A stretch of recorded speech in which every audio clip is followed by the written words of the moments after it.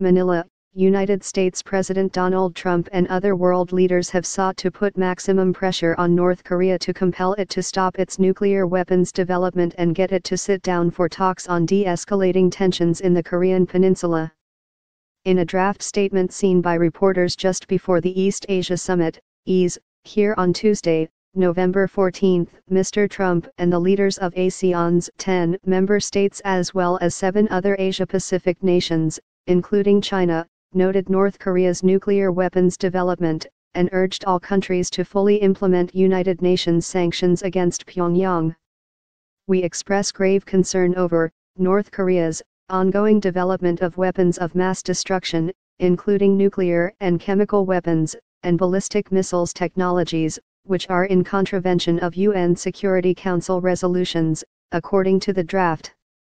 They urged North Korea to immediately and fully comply with all relevant resolutions and underlined that all EAS members are committed to full and thorough implementation of Security Council resolutions on North Korea.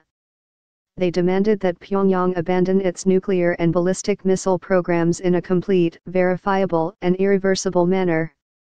In his remarks at the EAS, Prime Minister Lee Hsien-loong said Singapore strongly condemns recent provocations by the DPRK, including its recent nuclear test. He was using the acronym for North Korea's official name. These actions pose a severe threat to regional peace, security, and stability. Any miscalculation will have very serious consequences, he said. Mr. Lee also urged Pyongyang to desist from its provocations and abide by international obligations and commitments. He said settling the crisis in the Korean Peninsula will need a combination of pressure and dialogue among all parties concerned.